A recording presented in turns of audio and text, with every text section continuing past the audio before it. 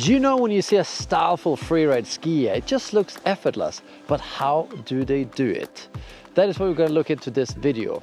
Some tips you're going to get is like how to think about choosing a line, when should you do big turns versus small turns, and much, much more. Let's hit it.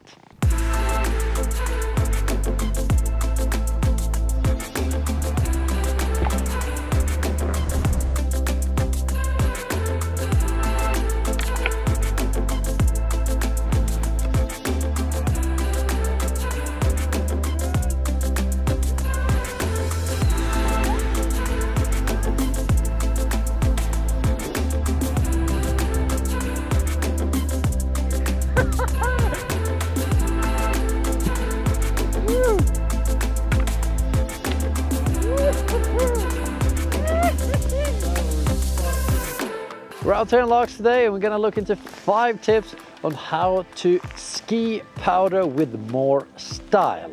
Whenever you're out skiing the powder, I suggest you should always wear a transceiver, probe and shovel and know how to use it. So do an avalanche course, will you? Faceshoots! Woo!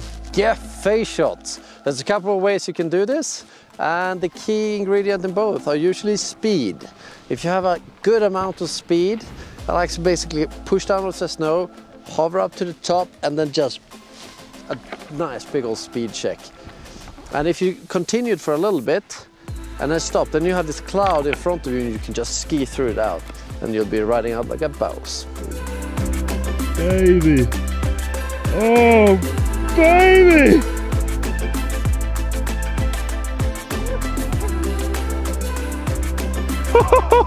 And the face shot is a key technique if you're ever out with a photographer. You know, that's what they do all day basically when you're out skiing with a photographer. One turn, poof, one turn, poof. It works. It gets good photos like these.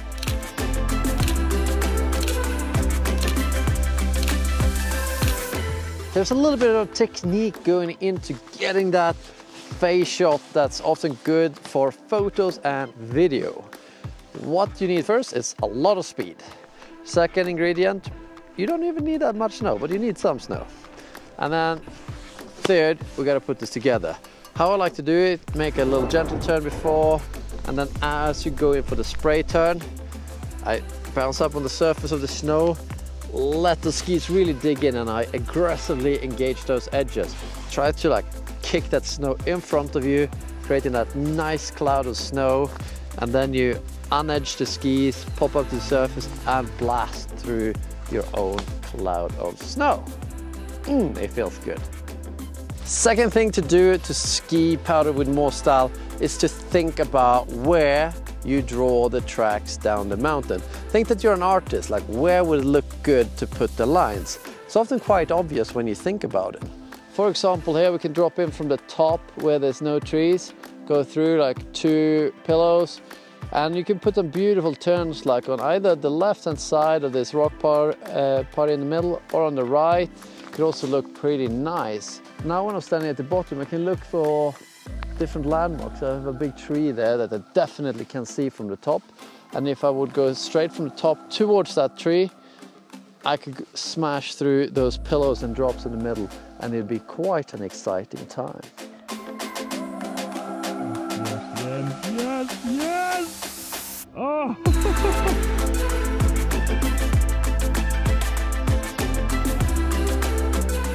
There's 2 major ways I think about this. The first one is sort of micro, where you have a smaller face or a part of it, like where you want to turn around that rock, around those trees, etc. This is the only way I really ski. The second way is macro. Think you are like one of the most badass freeriders in the world. You have a whole mountain, you look at this big thing. Where do you want to draw your pencil strokes of ski tracks down it? So have that in mind. The third tip to ski with more style is to learn when small turns look good and when big turns look good. So this ties in with the last point actually.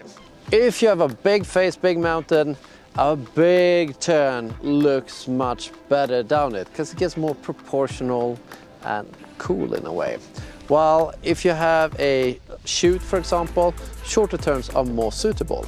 But here in Europe, I do love it that people often do very short turns, linking them just next to each other down big wide slopes. It's very considerate. So if you're into that, you can keep doing it. I don't mind, but it's not the most stylish. To give you some more style when you're skiing the powder, you need to have some flow. There's a couple of things you can have in mind here. First thing is just have some nice pole plants. It adds rhythm, which has to do with flow. First of all, arms forwards and out. And if you do shallow turn in deep snow to continue, like to keep the speed, you can pole plant quite a lot in front of you. But if you want to close the turns or it's steeper, I could recommend planting more downhill of yourself. So it's going to help project the upper body down, helping you get efficient turns. Avoid stop and go. Scout lines carefully so you have it in mind and you know where you want to ski. So you can do the one continuous motion, just curve, curve, curve, drop, curve. Just like that. Last and the third thing is avoid like side slipping too much. Try to do nice turns at all times. Side slipping isn't really skiing, so that's how you can improve your flow.